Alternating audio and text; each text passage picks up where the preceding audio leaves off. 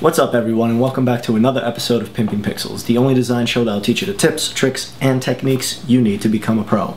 I'm your host Gregory Thiele, an Adobe certified expert, and today what we're going to do is show you guys how to select hair inside of Photoshop. So why don't we just jump right in there and select some hair. And I'll bring a pair of pairs, and I'll try not to swear.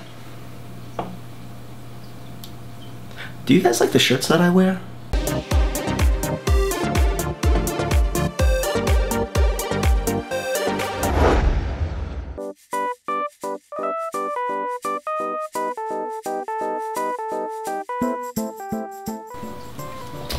So we have this image of a woman, and what we want to do is change the background that she's on. Or maybe we just want to select her and put her on a completely different image altogether.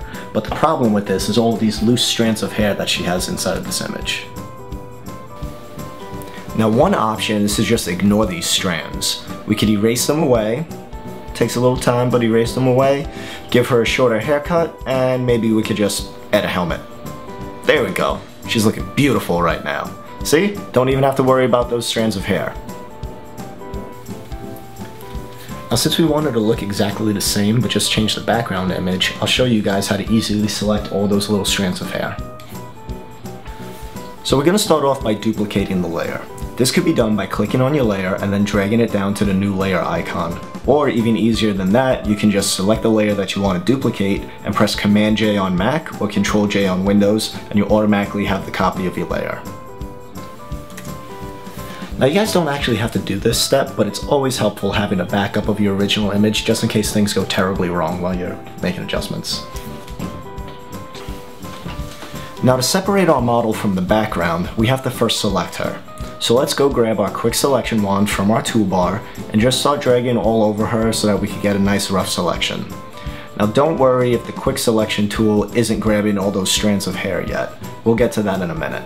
So now that we have her selected, I see that some of the background is actually in the selection as well. And we could just fix that easily by holding down the Alt button and then clicking in the background to subtract it from the selection. You could even see a little minus sign in the selection tool as you hold down Alt, and this just gives you a heads up that you'll be subtracting from your selection. So now that we have this rough selection, let me show you how we would select those individual strands of hair. So we're going to start off by clicking on the Refine Edge button, and you'll see this button along the top if you're using any selection tool, such as the Quick Selection tool, Marquee tool, or even the Magic Wand tool. However, if you don't see this button here, it's more than likely because you have another tool selected, and if that's the case, then you could just go to the top menu, click on Select, Refine Edge, and you could pull it up that way. With the Refine Edge box open, we can play around with a bunch of different settings to modify our selection. For this example, however, we don't need to mess around with anything like feather or contrast. All we need to do is make sure that this little brush icon on the side is selected. What this lets us do is brush onto our image and it will pull out those extra missing details while ignoring the background entirely.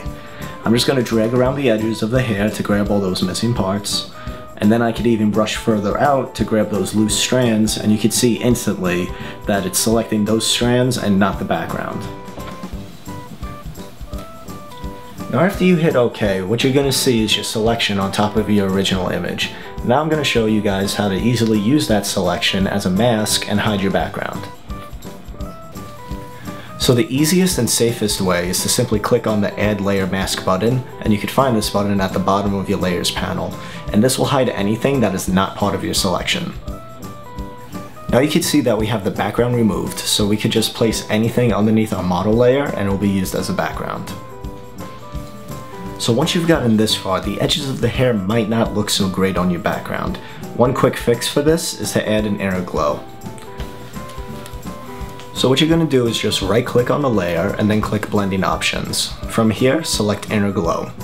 And now once you're inside of here, what you want to do is use the color picker and choose a color that's from her hair so that it matches up well.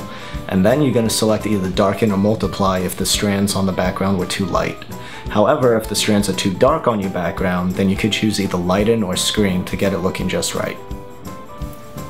Now make sure you guys don't forget to play around with your opacity setting. This will allow you to fine-tune the amount of the inner glow so you get it looking just right. And once you're ready, hit OK. That's all there is to it. Now you guys know how to select hair perfectly and refine it so that it matches your background. Now sadly, that's all the time that we have for today's episode, but why don't you guys go open up Photoshop, start selecting hair like a pro, and keep on pimping them pixels.